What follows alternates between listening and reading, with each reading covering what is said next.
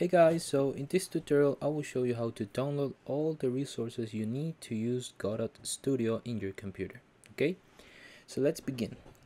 Basically we're going to need four main things. First, of course, going to be the Godot engine, so we can search it like that and we can go to Godot engine. I recommend you to click here and download, and after that you will have two options. It is really important for you to understand that you might need to use the .NET version, because this one is very limited for what you want to do. So after that you will click here and you will download that, and it will start downloading. So we can leave it like that. The next step will be to go to .NET 6.0, and as you can see we can click here on the first option. Okay, so after that you need to click on download and you will click on all .NET versions.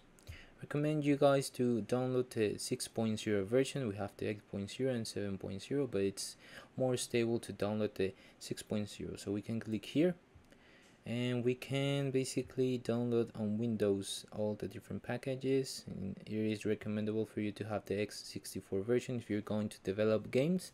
So you can click here and it will start downloading the .NET SDK. Okay, so the next step will be to download Visual Studio.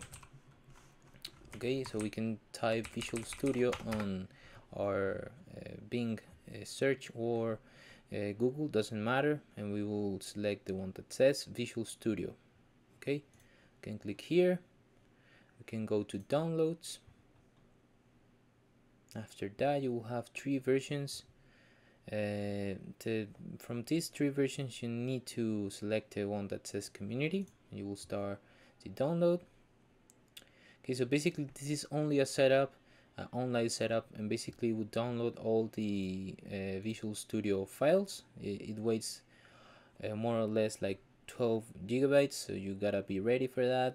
And after that it's very important for you guys to download the Visual Studio plugin for Godot. So you can search Godot Visual Studio like that, and the first option, well, this is the document that Godot provides.